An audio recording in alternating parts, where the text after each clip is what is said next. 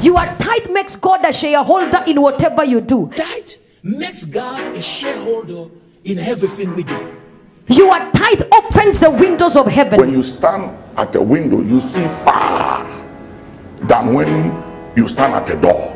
I shall rebuke the devourer. I will rebuke the devourer for your sake. Hey, you are asking me what are devourers? Eaters of finances. There is no way you can be a Christian without tithing. Anyone who is not paying his tithe is not going to heaven. Full stop. Woe to you, scribes and Pharisees, hypocrites, for you cleanse the outside of the cup and dish, but inside they are full of extortion and self-indulgence. Extortion is the practice of obtaining something, especially money, through force or threats. It is the same thing being done by these pastors. They guilt trip and threaten people into giving them money. They use Malachi 3 and other verses out of context just to obtain money by taking advantage of people's lack of knowledge. Now I urge you, brethren, note those who cause divisions and offenses contrary to the doctrine which you have learned, and avoid them. For those who are such do not serve our Lord Jesus Christ, but their own belly, and by smooth words and flattering speech deceive the hearts of the simple. Anyone who teaches doctrine that contradicts the word of our Father causes divisions, and that person should be noted and avoided. A person who tells you lies just to get your money does not serve Yah. And most false teachers are smooth talkers. And if you are not grounded in the word of Yahuwah, you can be easily deceived by the things they preach. So before we can understand what is meant by the windows of heaven and by the devourer from a biblical perspective, let's briefly touch on what is meant by the tithes and offerings mentioned in Malachi 3. And if you have watched our previous videos, you already have a solid understanding of what tithes are. So the tithes in Malachi 3 refer to food such as grain, oil, animals, etc. And the offerings also refer to food in the form of animal sacrifices, sin offerings, burnt offerings, etc. From Malachi 1 verse 6 to verse 14, the priests were offering animals that were blind, lame, and sick instead of offering animals without blemish. And some animals that were offered were stolen animals. With this brief understanding, we can now try to understand what is meant by the windows of heaven. We have heard a similar language being used in Genesis. Let's read Genesis 7 verse 11 to 12 and verse 24, and Genesis 8 verse 1 to 2. In the 600th year of Noah's life, the second month, the 17th day of the month, on that day all the fountains of the great deep were broken up, and the windows of heaven were opened. And the rain was on the earth 40 days and 40 nights. And the waters prevailed on the earth 150 days. Then God remembered Noah, and every living thing, and all the animals that were with him in the ark. And God made a wind to pass over the earth, and the waters subsided. The fountains of the deep and the windows of heaven were also stopped, and the rain from heaven was restrained. In the context of Genesis 7 and 8, rain was used by the Most High to destroy. But in the context of Malachi 3, rain will be used to bless. So when the windows of heaven were opened, rain poured from heaven. And you know that rain helps crops grow, animals to have fresh water, and fresh grass to graze. Indeed, rain was seen as a blessing from the Most High. And even today, most Africans see rain as a blessing by saying, "If I will not open for you the windows of heaven and pour out for you such blessing, that there will not be room enough to receive it." This refers to literal rain. It does not refer to money or to material prosperity. The Lord will open to you his good treasure, the heavens, to give the rain to your land in its season, and to bless all the work of your hand. With the understanding we have now, when we go to Malachi 3 verse 11, we have a good idea of what is happening. And we know that the following teachers have twisted the meaning of Malachi 3 verse 10, and they are lying. He didn't say the doors of heaven or the gates of it, he said windows. When you stand at the window, you see far than when you stand at the door. Because God says, I will open over you the heavens. There'll not be room enough to receive my blessings on your life. Only the tithe brings the blessings of heaven on people's lives financially. Come, tithe. Go home. Don't pray. Yeah. Says if you do this, I open. Then some of you say, I don't care about open the windows of heaven. They kneel down and say, Father, open the windows. They even sing the song, open the floodgates of... No, shut up, don't sing. Tithe. Your tithe opens the windows of heaven. Tithe. And I'll open the windows of heaven. What do you do with the window? You peep through so you can see opportunities. Windows here stands for inside.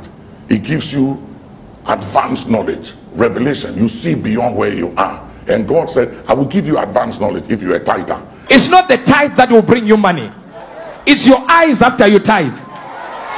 Hey, come on now. You begin to locate opportunities. Oh, yes. You begin to see opportunities. Oh, yes. All these are lies. And I will rebuke the devourer for your sakes, so that he will not destroy the fruit of your ground, nor shall the vine fail to bear fruit for you in the field, says the Lord of hosts. So this verse was Yah's promise to the Israelites, that he will prevent this thing called the devourer from destroying their crops. He also promises that their vine will bear fruit. Verse 11 of Malachi is very similar to one of the curses for disobedience in Deuteronomy 28 verse 38 to 34, which reads, You shall carry much seed out to the field, but gather little in, for the locust shall consume it. You shall plant vineyards and tend them, but you shall neither drink of the wine nor gather the grapes, for the worms shall eat them. And verse 42 of the same chapter says, Locusts shall consume all your trees and the produce of your land. In Amos 4 verse 9 we also read of a devourer. I blasted you with blight and mildew. When your gardens increased, your vineyards, your fig trees, and your olive trees, the locusts devoured them. Yet you have not returned to me, says the Lord. And in the context of Malachi, which we have highlighted so far, we can safely say that the devourer is the locust that eats crops. With the revealed understanding of Malachi 3 verse 10 to 11, we can summarize these verses as meaning, if they offer animals without blemish and bring the tithes of animals and agricultural harvest as they were commanded to, they will receive rain that will benefit their farming, and no pests will eat their crops.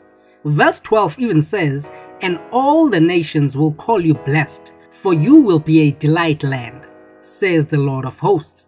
There is no mention of finances in these verses, so all these... That brings God's judgment on the enemy of our prosperity. Tithe brings judgment to the enemy of your prosperity. You see, for your sake, I shall rebuke the devourer. The devourer is the enemy of prosperity, and he has two tasks: to stop you from receiving, and that if you still manage to have, to steal what you have.